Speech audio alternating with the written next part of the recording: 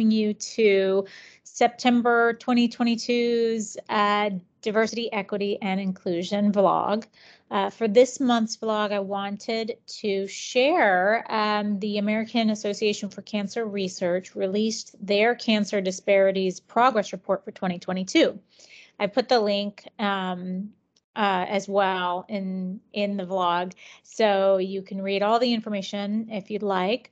But I also wanted to just touch on a few topics. One, we always talk about cancer health disparities, but I don't know that we talk enough about what that actually means. What is a cancer health disparity?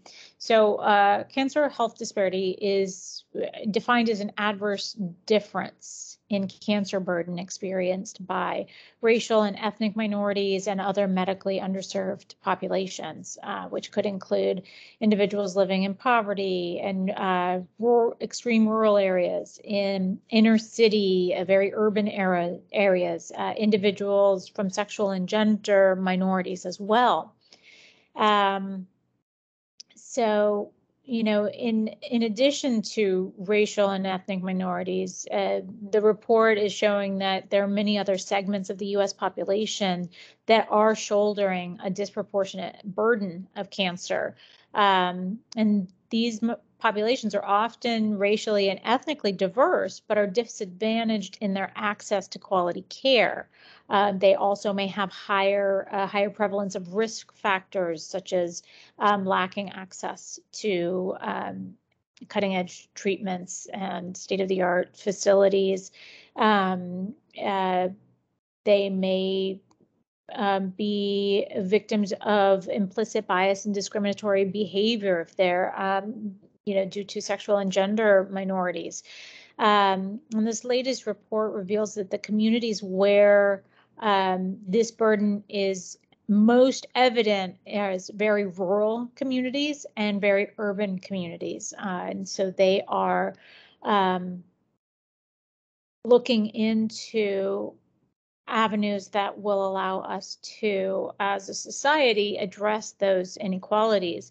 The report said that those individuals belonging to medically underserved populations experience higher rates of adverse side effects, poor quality of life, and higher financial toxicity resulting from cancer diagnosis. Their suggestion moving forward is to make sure that patient navigators, patient advocates, and support groups focus on culturally sensitive intervention and navigation programs. The good news from this report is that there has been a decrease since some of the research has been done from the early 2000s to most recently was 2019 in cancer disparity between Black individuals and white individuals. So in recent decades, the overall cancer incidence and mortality rates have declined for all racial and ethnic minorities in the United States.